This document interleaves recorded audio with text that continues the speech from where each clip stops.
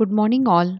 I am Poonam S Adhav, working as Assistant Professor in Department of Computer Engineering, AISSMS IOIT Pune. Today, we are going to see Agile Methodology in Software Engineering course. Now, Agile Methodology means a practice which promotes the continuous iteration of development and testing throughout the software development life cycle of the project.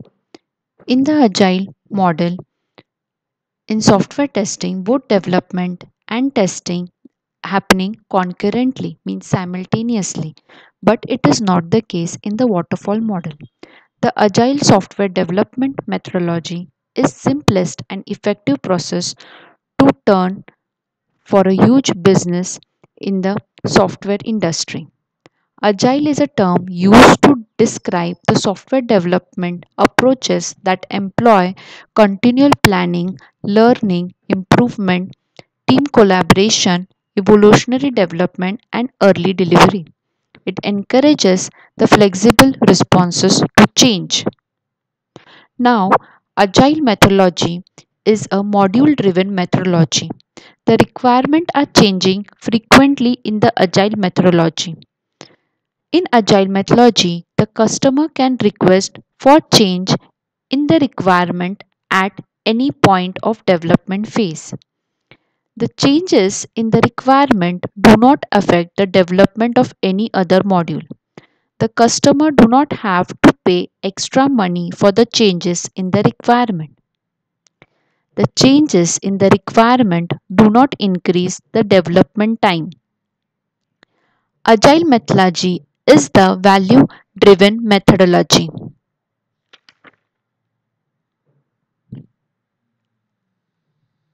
Now, the architecture of the agile methodology includes stakeholder. Stakeholder are the customer.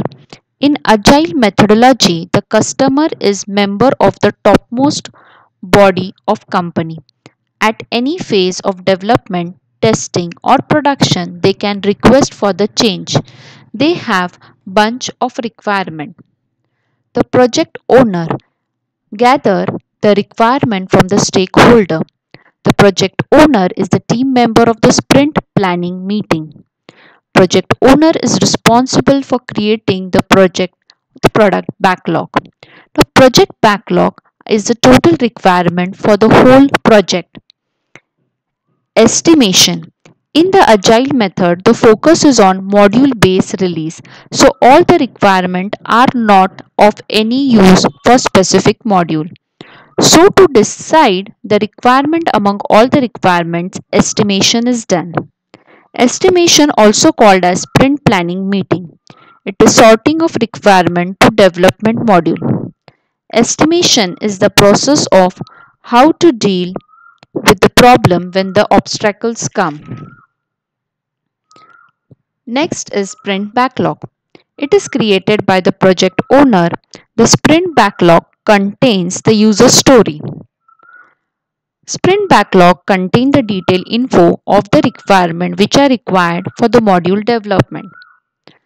The user story are the functional requirement for the module development.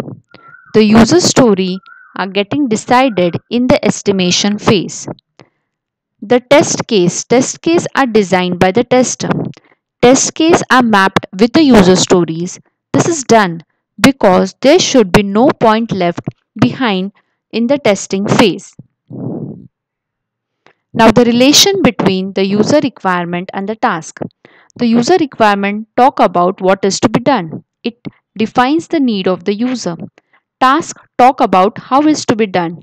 It defines how the functionality is implemented. The user requirements are implemented by the task. Every requirement is gathering as the task.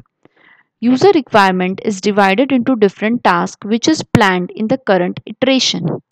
User tasks are estimated in hours based. Generally, it is between 2 to 12 hours. Requirements are validated using the acceptance test.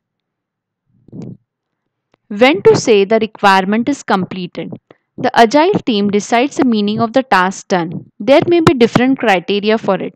When the entire task development testing is completed, or when all the acceptance tests are running and are passed. When we find no defect, the product owner has accepted the requirement, and when the software product is delivered to the end user.